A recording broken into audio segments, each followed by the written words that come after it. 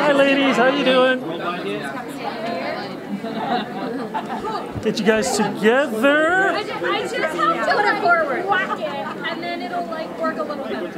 Oh. We're just like the ladies in waiting here behind you. All right. Okay.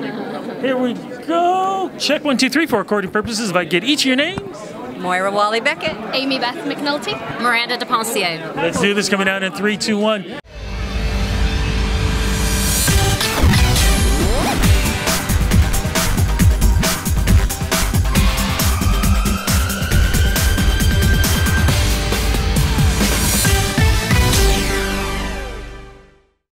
Look, before we started recording, what were you whacking for a second? Okay, it's a lot of dress. It's a lot of material. It's just everywhere. So I have to like come forward and like whack it down. She's leaving a little sparkly trail all along the red carpet. I feel like a snail who's like leaving a little trail as they go I'll by. know where to find her all night. The trail that you guys are leading, though, is great programming. Congratulations on the series. When you're reinventing something like this, how do you know? I mean, we love the story.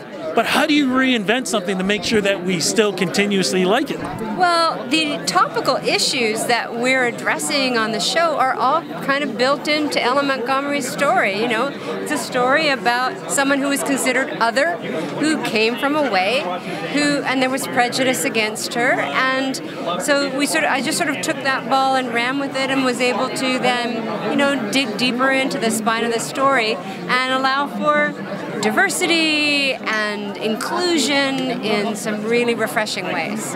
When you know you're taking on an iconic role like this, I mean, what were your thoughts? I think I was a little bit nervous at first, and then I just kind of came to the realization that like other people have portrayed her. I'm gonna do my own spin on it, and if people don't like it, that's okay. They don't have to watch it, and if they do like it, that's amazing. And I just came to the conclusion that I'll just do it, and that's all I can do. And now we're here, so didn't go too badly. So what can we expecting now? More episodes? Another season? No? No, well, we're not really, you know, we can't talk about season 3 because we've just started shooting, but, you know, Moira and the writers are really always tapping in every season to what are the issues relevant today, what are issues that are relevant to Canadians in the world, and how do we make this a story that feels contemporary. So we hope and are very excited to be, you know, getting ready for this season. We are all excited. Look, have fun tonight. Congratulations on the success. See you guys soon. See you soon. Bye.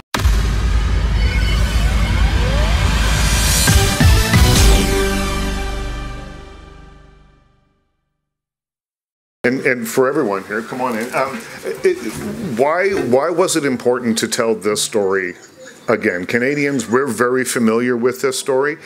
It's in 191 countries, not everyone is, but why is it important to bring Anne back? I mean, really, for us, it was about, you know, finding a Canadian story that could be on a global scale, but you know, everyone knows Anne of Green Gables, and there's no sense in telling another version of Anne of Green Gables unless it's going to be fresh and relevant and speaks to today.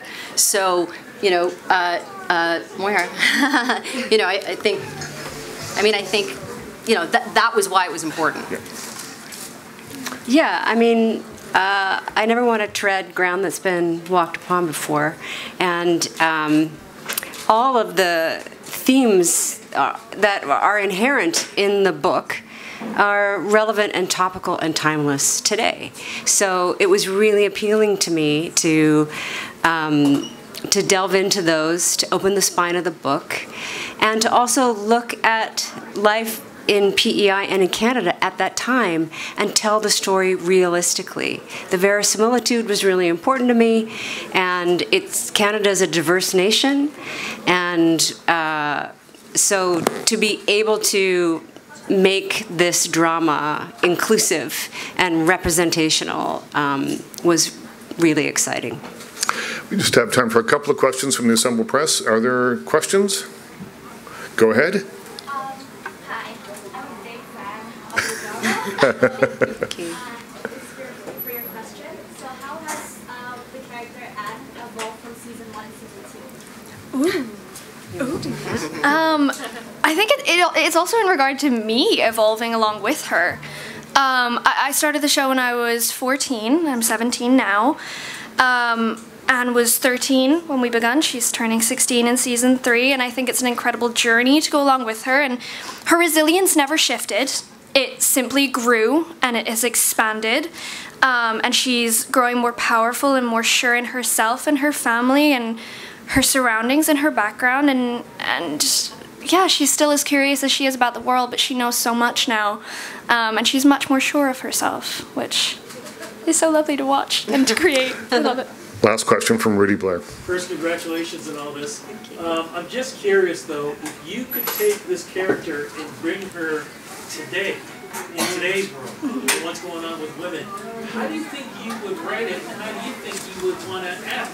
Well, we're kind of bringing today to 1899, and as you'll see in season 3, we're really going to explore a lot of these topics and a lot of these issues that are happening right now. Yeah. Thank you very much. Enjoy the rest of your evening. We'll take you off this week. Be careful in the gowns and things here. Careful on the stairs.